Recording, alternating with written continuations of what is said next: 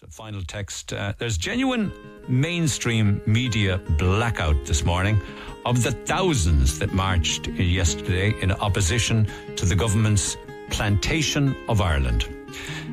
Look at all the national news outlets online.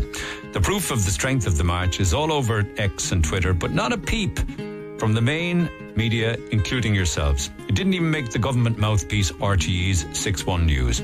Are you, Neil, under instruction not to cover the protest? Can't come on air working, so my tax can fund immigrants.